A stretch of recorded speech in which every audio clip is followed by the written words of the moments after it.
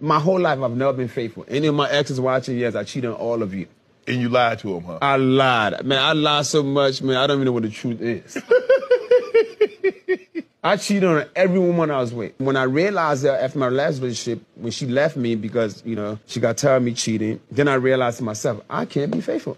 So I said, if anybody come around, I'm like, listen, I'm down with a relationship, but I'm gonna tell you right now, I cannot be, I'm not sure it's in my blood. You know, my mother told me my dad was an alcoholic and he had a lot of women. Mm-hmm. I'm not alcoholic, I'm not a drinker, but I mean, I like a lot of women. So my lady came in agreement and I realized that, you know, it's something you could establish in the beginning of a relationship. Every man, that's our biggest problem, infidelity. Right. We in an era where we could actually get an agreement made. But everybody said that. Everybody's like, well, you know, tell me what you want. Give me the opportunity to make a choice. Yes. But most of us are afraid of the choice that she will make that won't include us. You weren't afraid of that. Yeah, because we rich. Broke niggas can't do this.